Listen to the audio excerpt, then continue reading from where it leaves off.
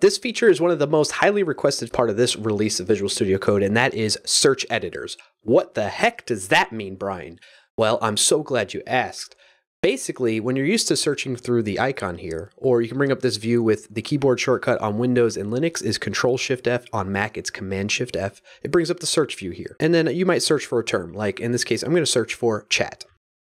I hit enter. All the results show up in this pane, in this little window sidebar here, and that's nice. But maybe you want more control. Maybe you need to get a better view of what the results are instead of just being confined into this area. Well, you can now click on the little Open in Editor option, and that opens it up over here. And so, well, what you can do from here now is you can look at your folder structure and then focus on your searching in the editor view now. And what we can do is we can modify how we want to see the results. So right now it just says what folder it's in. I can double click on the line here and it will bring me to that file. I go back to the editor and I can do that for each individual instance of the matching result from my search term and so on. I could collapse the ones I don't want to see and focus in the area that I want to be looking for this particular search term. In addition to that, I can switch the view to go from this current view in the editor to actually show the context of where that search term match is showing up. By doing that, I click on this little icon that's called Show Context here, these little bar graphs almost looking things. And now I can see the context around the search term in the file that the match is found. And I can choose how many lines I want to show around it. Right now it's showing 2, but maybe I want to slim it down a bit and only show 1 line above and below this particular instance, and you can go even more. Let's make it like 11, and oh my goodness, we got so many now, right?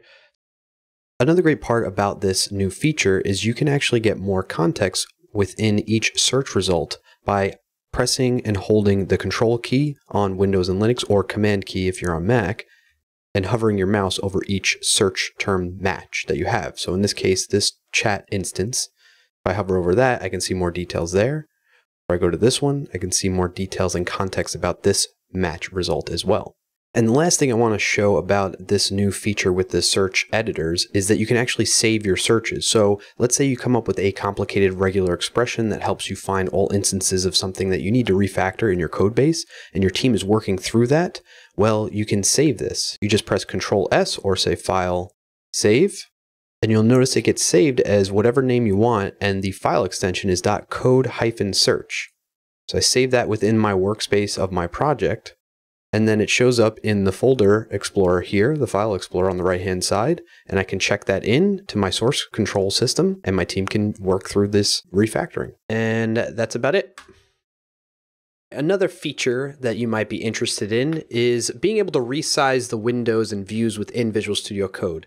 These are considered, or what are called, sash corners, and now they're draggable sash corners. So if I open up a bunch of files, let's go here, open up StreamTS, Effects Manager, and let's say, I don't know, index, and I'm going to move index down to here in the bottom half, and right here, this is a draggable sash corner. When you see the mouse cursor change to something like this icon, you can then drag it however you want. Ooh, right? So we always were able to do this here in the middle of 2 editors or multiple editors, but now you can do that between editors and other views, such as the sidebar view like that. And what's great about this is when you have the terminal open in the bottom and you need to resize things a little bit with that, you can drag that sash corner too. All right, so another feature you might want to check out is what's called column selection mode. And what this does is it makes the existing column selection support more discoverable for you if you have been struggling to figure out that you even had this capability within Visual Studio Code. So let me demonstrate it for you. Typically, the default behavior when you're selecting multiple lines of code is going to highlight things like this. And you notice I have one cursor here on line 10. What I can do now is, let's say I wanted to edit multiple lines at the same time, I can switch to the column selection mode. The way I can do that is one of 2 ways, via the selection menu, and then choosing column selection mode. And you'll notice now that I have a few separate selections on multiple lines between line 4 and line 10, which gives me multiple cursors. So now I can say something like const x, y, radius, diameter, and so forth if I needed to on multiple lines. So that's one way you can enable the column selection mode if you so choose. And that stays enabled from now on whenever I select multiple lines of code. So if I go through here again, you'll see it's multiple cursors now. You'll know that you're in this particular mode via the taskbar indication down here that says column selection mode. And if you click on it, you'll be able to disable the column selection mode that's currently enabled. Now, I did mention there are two ways to toggle this mode on or off. One is via the selection menu, or you can bring up the command palette, Control-Shift-P or Command-Shift-P, depending on your operating system. Type in column selection, and you'll get toggle column selection mode. And now I am back to the default behavior when I'm selecting multiple lines of code.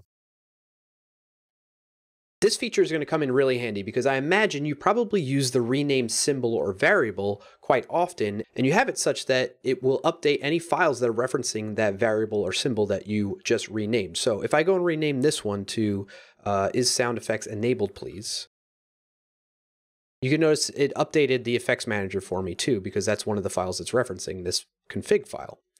So from there, maybe I made the mistake and I don't want that to actually happen. If I were to undo it before this latest release, it would only update it in this particular file. And now it's going to prompt me to update it in other files that are referencing the symbol. So I'll do Control Z and it'll say, would you like to undo renaming this is sound effects enabled across all files? And I'll say undo in 2 files, or you could just undo in this file or cancel. Maybe you made a mistake. You didn't mean to, but I'm going to do undo in 2 files. And there we go. Effects Manager was changed as well, and the save was completed.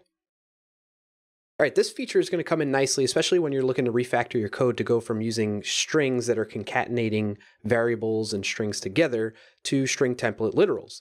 And what we can do now is if we do something, let's say like this, we're going to console log like the port we're listening on, right? So console log listening on port, and then you add in the port usually, right?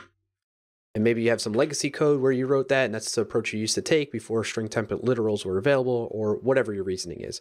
But now, if you hover over this, you'll see the light bulb comes up and says possible fixes, or you can press Control period, and it'll give you the option to convert to template string. I hit enter, and it automatically converts to the backticks, which is the template strings, and then passes in the variable within the $ curly braces like that. Really cool, nice, neat, nifty little feature to have there for refactoring our code.